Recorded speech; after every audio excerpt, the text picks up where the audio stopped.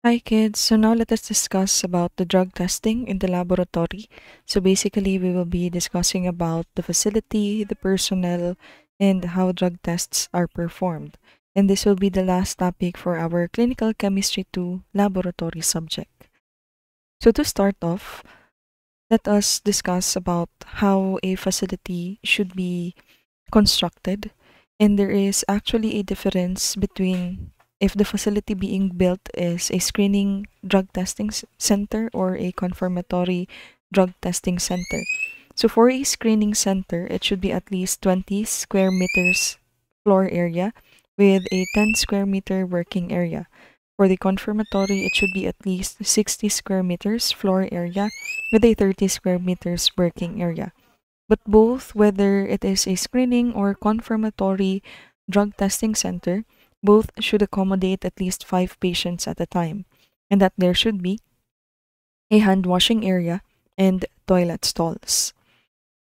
So when collecting for specimens, so that is actually the reason why there should be toilet stalls in a drug testing center, because in terms of collecting specimen for testing, it should really be done at the drug testing facility. But there are certain exceptions for the rule, and these are the following. So it could be specimen could be collected outside the facility when in a workplace, school, jail or prison, rehabilitation center, if for random checking.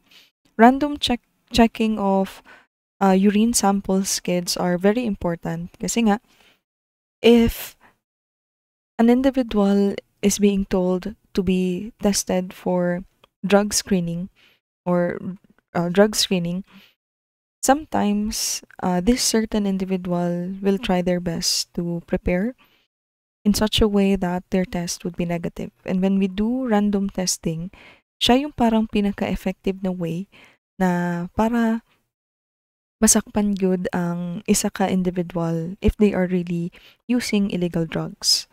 As for your follow-up checkup, it could be done especially to those employees or individuals that tested positive for using illegal substances, and then mag-follow up testing para makita if nag-negative na ba and they can now return to their duties. And then if may reasonable suspicion or cause, crime scene and post-accident, and of course, those individuals who are critically ill or disabled, syempre hindi na natin i-push na dapat talaga pupunta sila sa facility. We could just advise na may someone na tutulong sa kanya to do the collection and then i-transport lang din po papunta dun sa facility. So in these cases, sample validity must be performed, and these are the parameters for validity test. So we need to take note of the color, the appearance, the odor, the volume, even the temperature, pH, and the specific gravity. In terms of the color appearance, that would really matter because there are really cases, di ba, na hindi naman talaga always yellow yung urine. Sometimes it could be a little lighter or it could be white depending on how much water intake a person did. And in terms of the appearance, depende din po kasi baka may underlying condition yung ating patient. It will not always be clear. Sometimes it could be cloudy, lalo na if may UTI yung patient. As to the odor, it should really be aromatic. Wala naman atang urine na hindi ammoniacal yung odor. And then for the volume, this is really what is prescribed. Dapat nasa 30 to 60 ml and usually it should really be 60 ml. As for the temperature, it really matters kasi we really need to perform drug testing na fresh yung sample. And then for the pH, that is 4 to 9, and then for the specific gravity, that is 1.003 to 1.030. So those are actually the normal ranges of our urine pH and specific grav. So depende na lang din po na we could actually correlate the pH and specific grav as to the underlying condition of the patient. Now, tampering of specimens are also commonly being done when doing tests for the presence of a drug. So these are examples of tampering of specimens. So you have your adulteration, dilution, and substitution. So for adulteration, this is by adding a certain substance that is not normally present in a test specimen. So for example, addition of a juice or illicit drugs just to make your result negative. So syempre, once mag-a-add kayo ng juice, of course, it should be of the same color of the urine. Uh, Syempre, magkakaroon ng certain changes sa composition. And what so happened is that high likely talaga yung chances na mag-negative yung ating result. Taking of drug screens like aspirin, niacin, and zinc sulfate which interfere with drug analysis. So that is why before drug test is being done, actually may slight interview and writing or answering of forms for kids for drug testing. And one thing that should be noted is really the medications being taken by the patient. So, tinatanong po talaga if ever may mga drugs ba na minamaintain or even as simple as the vitamins that you have taken, tinatake note din po siya because there are really cases na when you are regularly taking them or due to the presence of these certain na mga vitamins, pwede siya makakos na bakit mag-negative. And it is actually a way of confirming na bakit talaga nag-negative yung sample ng patient. So, pwede natin i-look into the history na kasi nagtatake siya nito and then i-advise yung patient na the next time na magpa-drug test, dapat within maybe 24 hours or within how many days, hindi po muna magta-take ng anything or any other drugs. Just to really make sure that the negative result is really negative. Doping of samples is also common, like when you add certain chemicals to the urine, for example, bleach, ammonia, liquid soap, table salt, hydrogen peroxide, or even vinegar.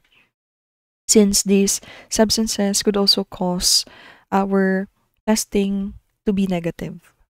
So, pero meron siyang negative na effect dun sa ating testing na ginagawa. As for the dilution, less than normal physiological constituents, and there are two different types, internal or external. I'm not quite sure, but you might actually heard na whenever a certain individual, di ba, na magpa-drug test ba or even as simple as yung mga immunoassays, like even nung COVID, na hala, mo inom mong daghan na water para lang yun ma-dilute internally ang urine. So, syempre, kung daghan kay kag inom mo na tubig, ang expected man gyud ana na imong iihi is diluted man gyud. And due to that internal dilution, that could also cause na mag-negative yung result nyo because there are plenty of water compared to the solutes that should be measured by our test. Pwede din external dilution, like literally you're adding water to your specimen and syempre causing dilution pa rin.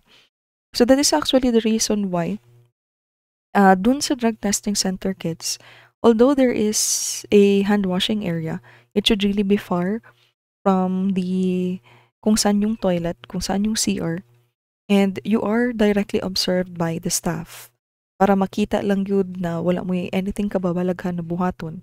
Even in the toilet area, kung saan kayo magko-collect ng ihi, kung saan kayo iihi, walang any water source.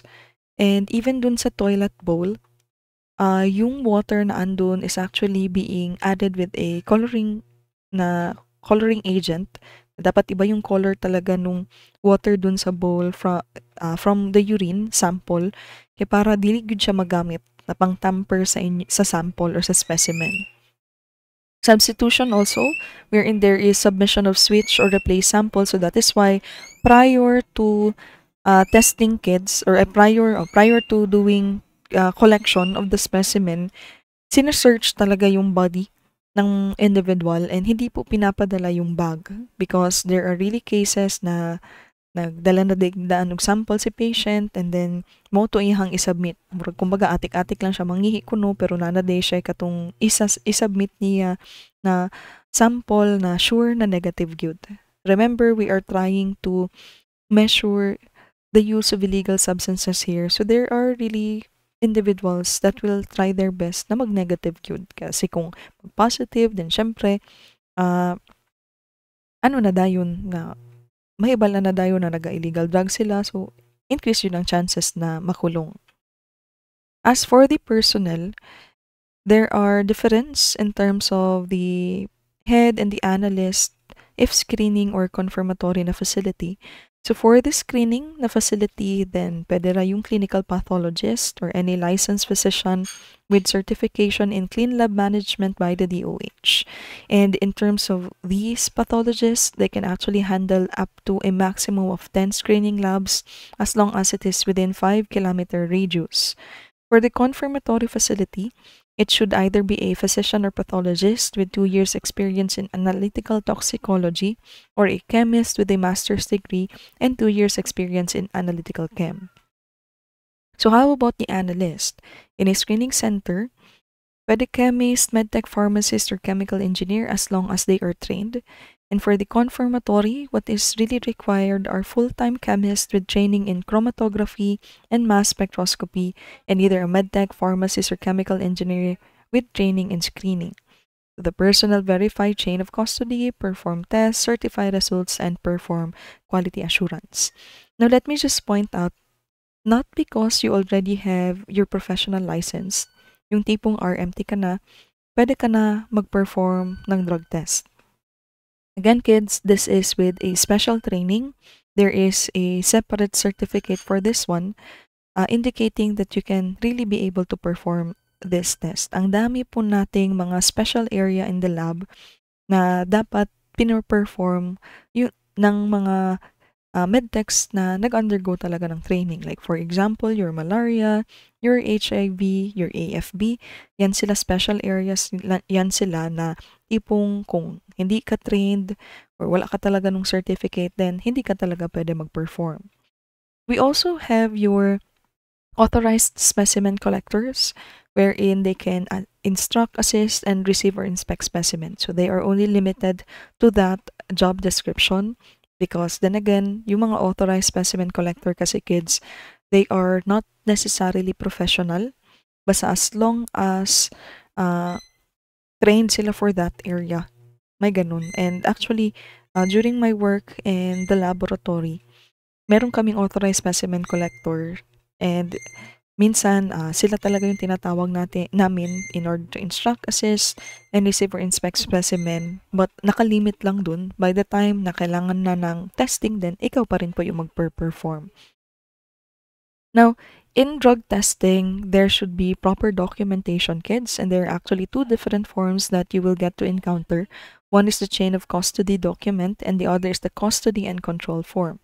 For the chain of custody document, this actually refers to procedures to account for each specimen by tracking its handling and storage. Kumbaga, from point of collection to the final disposal, lahat-lahat ng tao na involved, sinusulat yung name and dapat may signature. So this is a form used to document the security of the specimen and all aliquots of the specimen during testing and storage. And ayan kids, so it should include the names and signatures of all individuals who handled the specimen.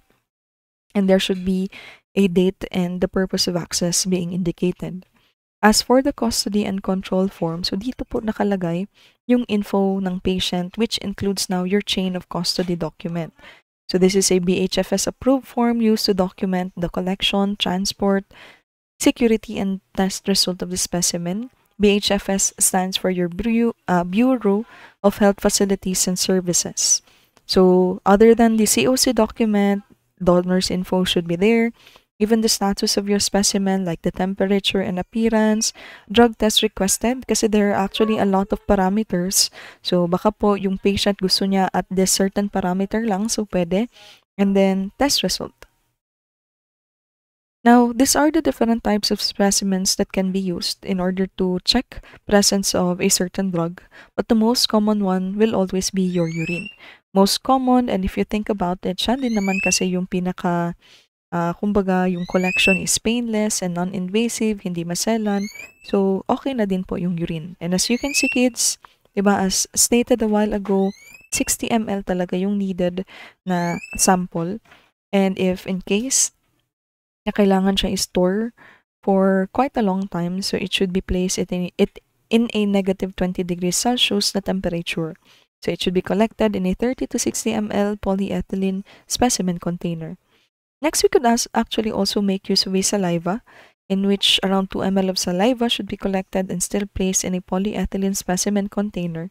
But kids, in terms of saliva testing, it is only effective when detecting for a recent drug use. Hindi siya po suitable if we're thinking of yung mga certain individuals na chronic na yung kanilang use sa mga illegal drugs. And syempre, pag chronic, there may be case na by this point in time, basidig wala sa sila nag-take, so lisod yun mo gamit sa saliva. Next, blood sample could also be used, but as stated here, kids, no standardized procedure available. So, wala po talaga tayong proper protocol, and I think wala din po tayong mga testing kits or any analyzers na maka-perform ng measurement ng drug by using your blood sample. And it is actually expensive, although it is the most accurate one.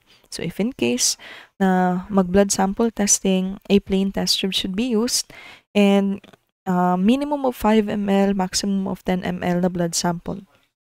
Sweat can also be used, and these are actually common sa mga athletes na sweat yung kanilang sample na i-ask na dapat i-submit, and what is placed is actually a sweat patch that should be worn within 1 to 2 weeks. So this is an example of your sweat patch. So tipong ayan lang siya, kids, so patch lang yun siya, and then dili gyud dapat siya i-removed within 1 to 2 weeks para yung sweat, there is really enough number or volume of sweat na mag-damp dun sa patch.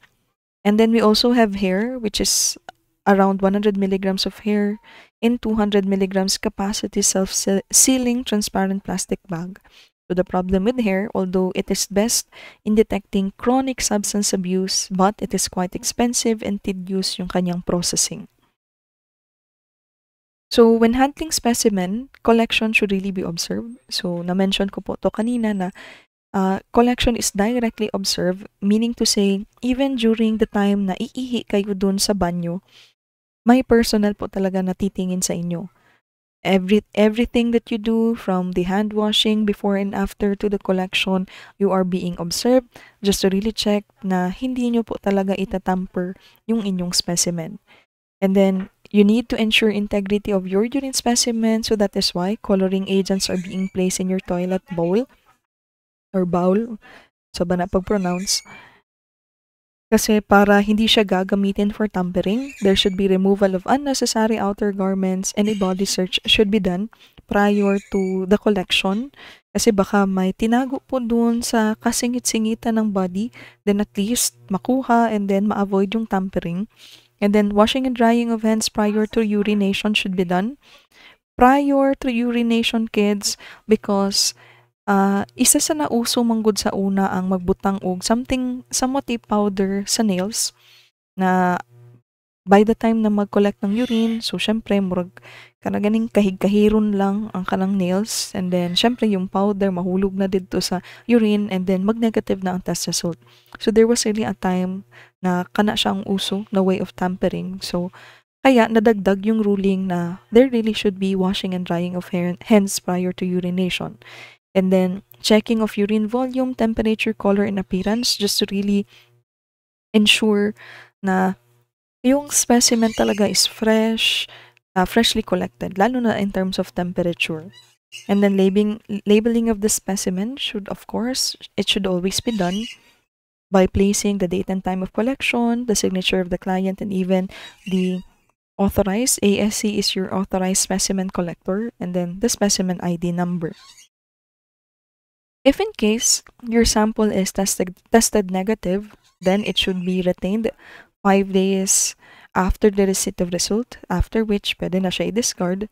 But kung positive, adulterated, substituted, or invalid yung specimen, 15 days, kids, a minimum of 15 days, and it could be even extended up to a year, for the reason na baka may mga follow-up na testing, like in cases na gusto i-further prove na positive yun ang sample. So at least, ando na yung urine. Naka-preserve siya. So anytime na need ng mga legal action, so magamit lang po siya. And naka-standby na. As for the analytical method, so of course, there is a different method used for screening and confirmatory. screening test should always be done. Kasi nga, mahal ang confirmatory test and sayang din kasi kids if ever na nagdiretso mo confirmatory and then negative good siya. So might as well do screening test first just to really check if there is really presence or absence of a drug. But take note that the result of your screening test is just presumptive. Presumptive in a sense that kung mag-positive ka, hindi ibig sabihin na yung drug na talaga, may presence na talaga ng drug. Pwede kasi naman mag-positive or negative due to other reasons or other factors. Diba? Remember your false positive and false negative na mga terms na pwede false positive or false negative due to factors like yung may mga drug ba kayo na intake, like mga vitamins na pwede makakause na mag-positive or negative, or prior ba, increase yung water intake, yung mga ganun na cases, kids. So, turnaround time lang ng screening test is around 30 minutes. Yung testing kits nito na ginagamit, kids, siguro in a matter of how many minutes lang, kay mugawas naman po dayon ang result. But as for your confirmatory test, the turnaround time is around 15 days. So yun, 15 days yung turnaround time ng confirmatory test. And here in your confirmatory testing, hindi lang po presence or absence ng drug, it can even identify the metabolite present and even the concentration. So it is both quantitative and qualitative, kids. And as for your drug test result, they can be used for a year. So after a year, hindi na siya valid, so you need to do drug test again. So what exactly are the analytical methods done in your screening test? So these are actually immunoassays, so mga testing kits lang. Or if in case, pwede din instrumented the screening method like your ELISA, your fluorescence polarization immunoassay, or if chromatographic test mo, so it could be your thin layer chromatography or your HPLC. So this is an example of your different testing kits, to which here in the Philippines, ganito, yung parang cassette, yung ating commonly na ginagamit. So you don't actually get to see this type of immunoassay kit. And the principle of this test is actually competitive binding or competitive assay. Kumbaga, I know you have already performed in your immunosero yung mga kits, and diba, if dalawa yung line na nakikita nyo, that is already considered positive, if isa lang, negative. But here in your drug testing, it is actually the opposite, kabaliktaran. So here, as you can see in the image, if there are two lines, it is negative. If there is only one line reflecting on the control area, then that is positive. So, dito kasi sa competitive binding, kids, from the term competitive, the drugs that may be present in the urine specimen will compete against the drug that is already present in your dun sa testing kit nyo. So during testing, a portion of your urine will migrate upward by capillary action. So kaya nga chromatographic yung technique nito, and then testing kits na yung mga may pad na nakalagay. Now, here, competition, stated, competition between your free drug and your immobilized drug that is already present in your kit, it will compete sa binding sa antibodies nyo.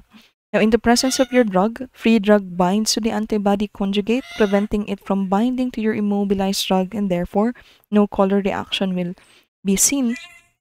But if there is no drug present, yung immobilized drug yun na andun na sa kit, yun yung mag-bind sa antibody nyo and mag-produce ng line. So, bakit may difference? Yung ating immobilized na drug or immobilized na antigen that is already present in your kit, kumbaga, meron kasi yan siyang property that could impart a color once it is reacted or bound to your antibody. Unlike sa sa drugs na gusto nato i-measure coming from the specimen, wala siyang ganun na property. So that is why opposite yung ating result sa testing kit sa screening na kung 2 line siya, nagiging negative. And yung parang underlying cause din nito, kids, is in terms of oversaturating your antibodies, causing na walang colored line na mag-appear. The presence of drug above the cutoff concentration in the urine specimen will saturate all the binding sites of the antibody, so therefore, no colored line will form in your test region. So yun yung parang principle behind.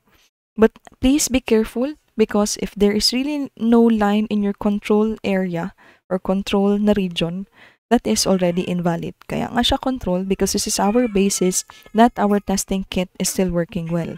If there is no longer line in your control, maski na mag-line sa test, then you need to make use of another testing kit because it might be na expired na yung ginagamit nyo. As for your confirmatory test, the gold standard will always be your GCMS, your gas chromatography mass spectrometry, in which both qualitative and quantitative determination can be done.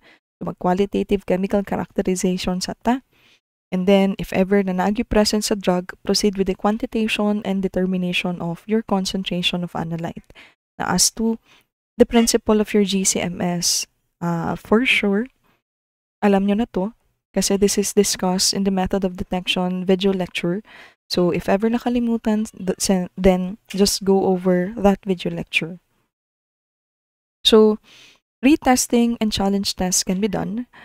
And there's actually a difference between these two terms. When we say retesting, this is for the lab satisfaction for quality validation. Yung tipong magre-replicate ka lang nung test para ma-check mo yung initial test result nyo na kung talaga bang positive or negative. And there are really cases na nagre-retest po tayo, lalo na if yung ating result is a very faint na line. There are cases, kids, na may faint line na appearance dun sa both control and test nyo or lalo na dun sa test region. And if in case na may faint na line, that is actually already considered na positive or negative.